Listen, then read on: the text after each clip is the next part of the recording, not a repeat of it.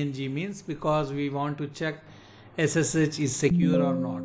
As we told just now, SSH is secure, so we need to verify. To verify that one, we need to do in the EVNG or GNS3. In packet tracer we cannot test that one, that's why we are going for GNS3 or EVNG. Any one software we can use. EVNG we can use, that is best software. And what else we can say? After that we can get the SSH Lab here, and first I will do the R1 configuration, the basic configuration here.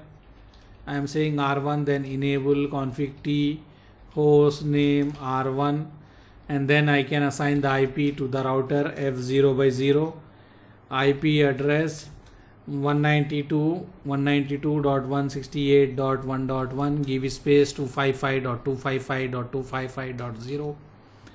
we can write no shut. So this is a R1